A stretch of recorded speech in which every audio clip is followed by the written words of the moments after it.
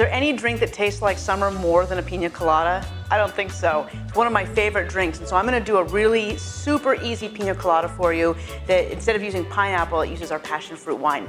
Now, wine doesn't freeze that great, so these are a little bit mushy, but that's okay. It's just enough iciness to really add a great texture to this drink. So I put it into ice cube trays, and I'm gonna do 6 cubes.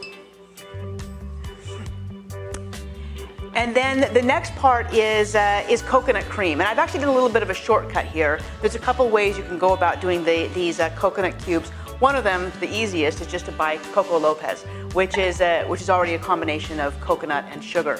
You can make this yourself as well. Do equal parts of coconut milk and a little bit of simple syrup and freeze those, and it works just as well.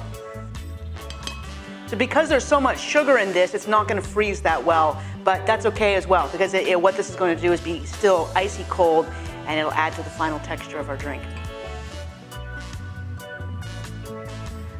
Now, of course, the most important part of a Piña Colada is the rum. And this rum that I'm using is special. You could use any rum you want, but what I'm using this time is actually a really unique rum that has a combination of a little bit of pineapple in it. It's infused with fresh pineapple, and dark rum is from plantation.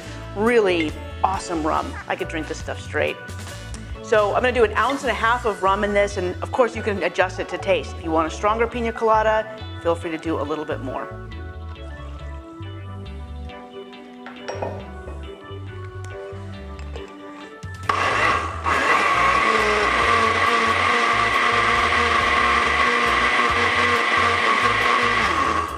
It really is just that simple.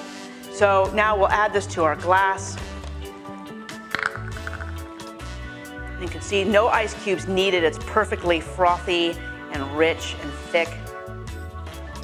And it really isn't a Piña Colada until you add an umbrella.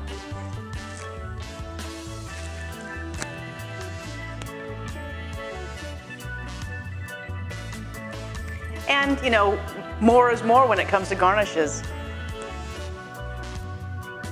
And there you have it. To summer.